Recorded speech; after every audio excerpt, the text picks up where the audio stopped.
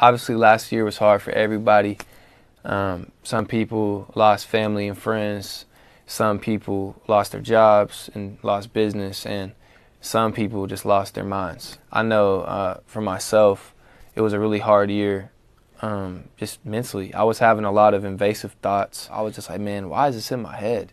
I just remember finding hope, though, because I remember being hungry to just seek after God, and I started seeking Him hard and going after Him, and He started to give me hope by just being my Father and show me who I was. And within that, I started to really utilize my mentor. He was just so encouraging and affirming, and he would just remind me that I'm free in Christ.